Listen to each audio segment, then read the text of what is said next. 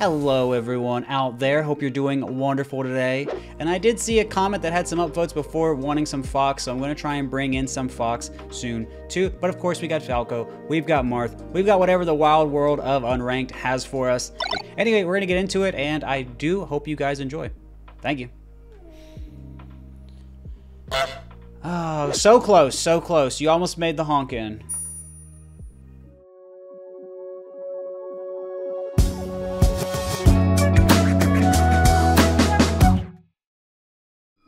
Alright, we got a Fox Falco set from Fox's side this time, playing against Mordecai. And of course, we're going to be using these platforms. Falco wants to shoot lasers on the ground. That's fine. Don't care. Going to push the Falco away. And you're going to notice we can still attack right into him, but just from an angle where he can't laser us. And when he's jumping like that into us, we can just pressure. And now we're back to platforms, getting us out of pressure here. Falco's going to double jump out of stun. That's okay.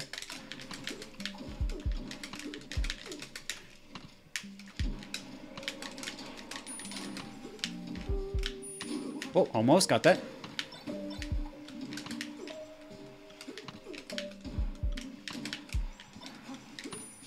So, what am I kind of doing against this Falco? I'm making sure I'm staying high. I'm staying above where he can directly hit me. And then if I do come in, and I came in at kind of a bad spot, he was under the platform. There's our double jump. So now, how can you see the Falco's play has changed? The Falco now wants to play vertically himself. This is okay with me.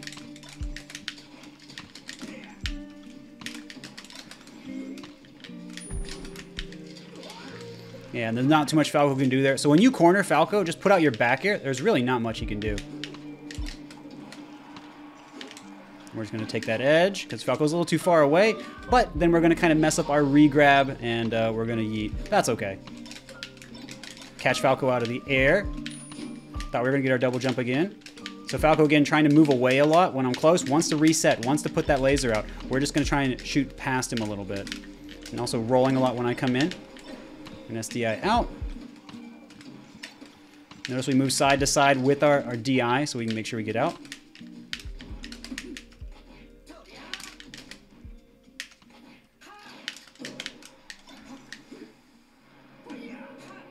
We just get up attack, make sure we push the Falco off the stage. So you can see the pace slowed down when the other player wanted it to slow down. They used the top platform, but we're still able to come in at angles that we really want. So again, every time I jump in, if I'm on that farther away spacing, I'm going to be in trouble. So again, I attack from too far away. If I'm making it too obvious, even Falco can react when I come in.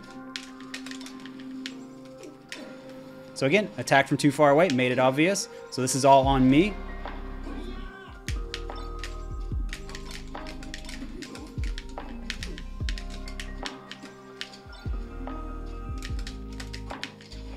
So look how they just retreat to the platform. They know that they don't want to deal with me right here. But we're just going to chase them down. Even if Falco recovers with double jump downer, he's not really going to be able to live there. We'd be glad to take that trade at this percent. Falco coming in off of respawn. Notice we go for a run and shine a little bit. So again, now Falco really wants this stock. You can see how matches can steamroll and pressure because of stuff like this.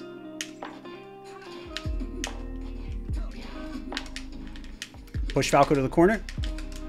Has no jump. Again, we go high with this aerial when we come in, get right over him. It's a tough spot to be in.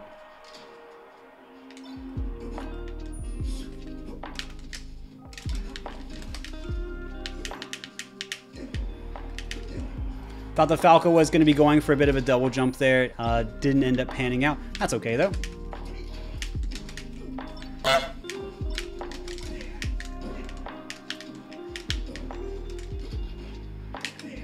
We just go for the edge at the last second just to kind of call the Falco out a little bit just for fun.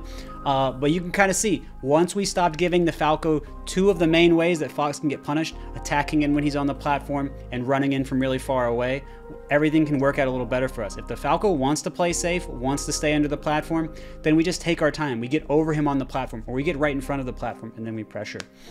And you can see when Falco does have to move backward, or he wants to get out of those situations where he's pressured, You just full hop over him. He no longer can move backward. He's got to deal with it. Then the Falco would start rolling right away, would start double jumping right away. These things are much more punishable than just moving back under a platform, so then we can call that out. So hopefully you guys can see the influence of platforms even for Falco, but you can also see the strength of them for Fox. And also how the first stock can matter a whole lot, like in that second game on Pokemon Stadium. GG's Mordecai, thank you for playing, and hopefully you guys enjoyed this educational Fox set. Thanos from Fortnite. All right, we're getting into a Fox Sheik game here. And we're going to be making sure that we pressure the Sheik out. We make sure we pressure her landings, and we don't try to shield right where she can grab us. And notice that I'm not doing like long, complicated pressure on this Sheik. Whoops, it's supposed to be back here. Oh, I thought that was going to be a double jump. So I do a shine, then I move off of it, right? So I don't stay on top of the Sheik. I'm always doing a little bit of hitting and running. Will they try to attack immediately? I'm trying to gain some information. So this is the low percent game. So I'm trying to make sure what I can get here. Now Sheik has more percent, so I'm going to try and use that to my advantage. Notice I've been doing full hops for my approaches. There are no platforms to break any of these. We pull back to pressure the Sheik in. And this is just a straightforward get on the stage, up smash. If Sheik did do a type of a B shorten, we could get punished, but we're okay. Pull back again. Sheik wants to come in when we're fading back, so you can use the thing that Sheik and Peaches use against you if you want. Well, I kind of just messed that up.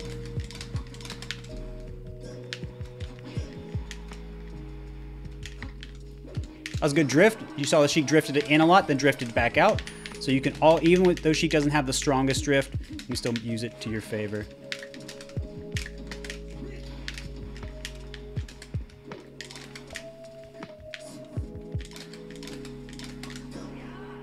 And you can also see you can wave shine Sheik across the stage for a punish, but if Sheik SDI is behind you, you have to change up what you're doing. Now we're going to be on a smaller stage. Sheik's going to be able to pressure me out easier, but her jump's going to get interrupted by platforms.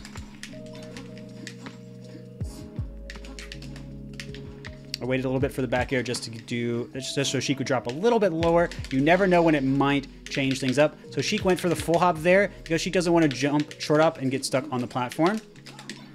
Oh, a little bit of slide off action. We overshot a little bit just to see if Sheik would went for a shine.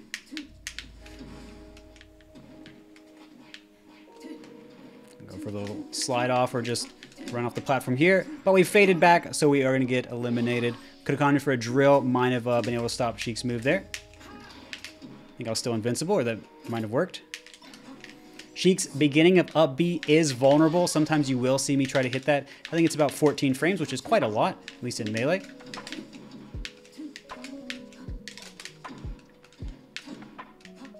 A lot of mileage from the Sheik, down smash by the edge.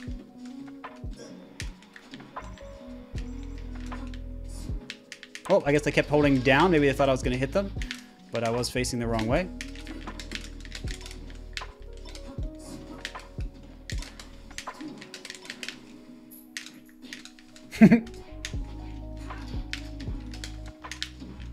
Notice we always set up for back air when our opponent is in the air. It's going to lead to a big punish for us.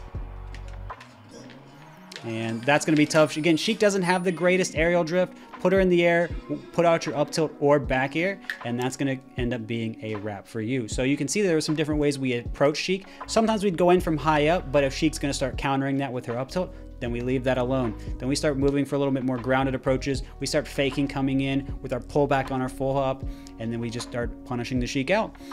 And then when we have Sheik, we do repeated wave shines, or we just launch Sheik with our grab, and then usually go into up tilt, and then we nair sometimes just to make the Sheik uncertain about how to DI. You can kind of see that once Sheik has higher percent, we grab the edge, we get on the stage, we shine Sheik a few times, we hit the up smash, and that's going to be the kill. And then in the meantime, if Sheik is launched, up tilt and back air are going to be really good. And then we can fake doing that, and then get an up tilt, make Sheik jump or something, and jump into our up tilt, then fall into it, and then we can go for a punish, such as with up air from there. But anyway, Hopefully some of that stuff makes sense to you guys. Wanted to give a little bit more Fox content for the Fox players out there that were looking for this.